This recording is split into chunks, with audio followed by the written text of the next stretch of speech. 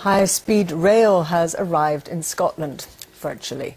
Researchers at Heriot University in Edinburgh are testing how years of pounding by high-speed trains will affect the track. Our science correspondent Kenneth MacDonald has this report. France led the way in Europe. Japan has had them for even longer. But so far, London is as close as high-speed trains have got to Scotland. In a laboratory in the outskirts of Edinburgh, they're aiming to change that. So what we have is a structure here. You can see the stanchions coming up. We have a bed. For now, you need to use your imagination a bit.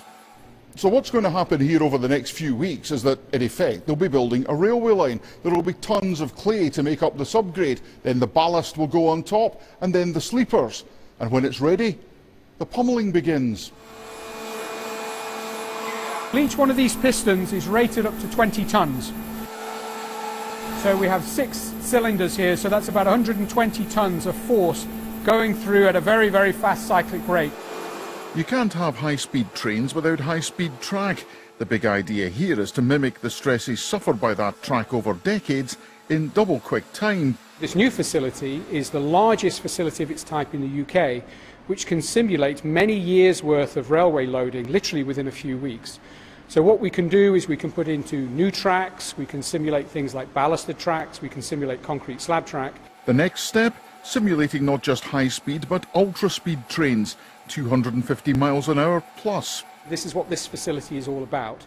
It's being able to put very, very high-powered hydraulics through the cylinders to actually look at the track behaviour. So we can literally have a train at almost any speed in this facility, looking at how it interacts with the ground. Real high-speed trains aren't expected in Scotland before 2024, but Heriot are hoping their centre of excellence could accelerate the process. So what does this mean? It means that, in effect, in a few weeks, high-speed rail will have arrived in Scotland. We will have to wait just a little longer for the trains, though. Kenneth MacDonald, reporting Scotland, Edinburgh.